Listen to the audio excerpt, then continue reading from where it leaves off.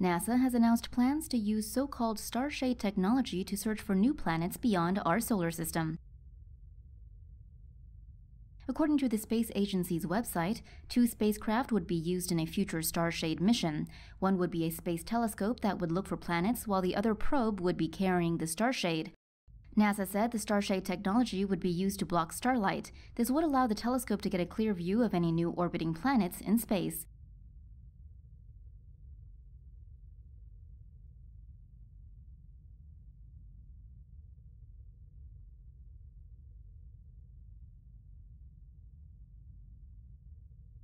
The spacecraft carrying the starshade would fly 40,000 kilometers in front of the planet-hunting telescope.